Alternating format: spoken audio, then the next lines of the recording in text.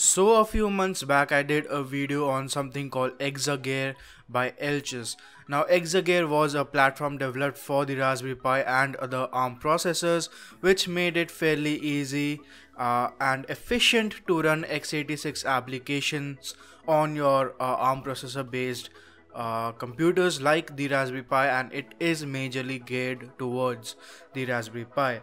Now recently there has been an update to the Exagear platform, and that is they have added support for OpenGL pass-through. That means Mesa driver can now work on the x86 applications as well, which was not really possible in the previous version. So they have just now recently launched this feature. You can go ahead and check that out in the link in the description. And of course this is a paid software, but you are actually getting what you have paid for, and it works really well. So again, if you want to check them out, links in the description down below. For sort of a benchmark to how it performs with natively running applications, I ran GL Mark II, and it was very close to what the original would have been.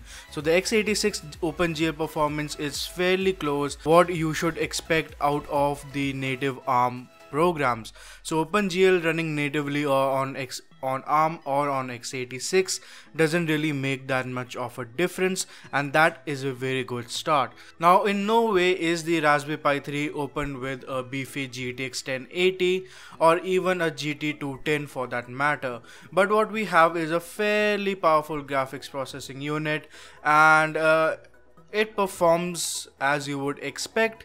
Now first up, let's start with a pair of games that everybody knows, and if you don't know, I have no idea what you are doing watching this particular video, but let's get started with Half-Life 2 and CS 1.6. Now both are running on the same engine. They are fairly the same thing, just with different skins, and the performance also speaks like that. Most of the time the game was around 10 to 15 FPS, and at times it did skip to around 20. Now this has to be expected. As I said, the Broadcom Video Core 4 GPU in the Raspberry Pi is not the most powerful one, but if you really want it, you can actually make it work, and it's pretty darn near playable. Next up, we have something called the Unreal Tournament.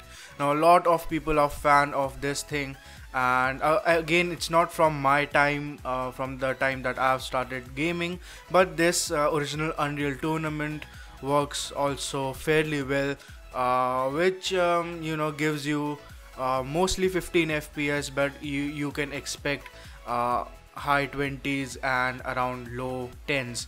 So again, it's a pretty playable game on this platform. So moving on, we have a lot of people are nostalgic about this game. Again, this is not from my time, and I've played this firsthand on the Raspberry Pi, but a lot of people are nostalgic about it and probably have clicked on this video for this particular reason, and that is Diablo 2.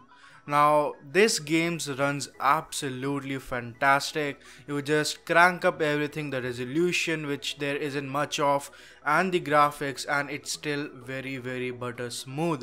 So, and you can see on your screen the gameplay is running really well, and I think if you really want to run something like Diablo 2, you have it purchased, you want to play it online, want to make a small machine that runs it, I think this setup works fairly well. So this was it. It's really nice to see a lot of PC games, fairly recent PC games. I'm not talking about the DOS era, but still fairly recent PC games being run on the Raspberry Pi using this method of sort of emulating, not exactly, the x86 functionality on an ARM processor. So a big shout out to Eltex for providing me with this software, and this has been a great experience. Go ahead and check them out. The links in the description down below, and thank you so much for watching. I hope you enjoyed this video, and I will see you all in the next one.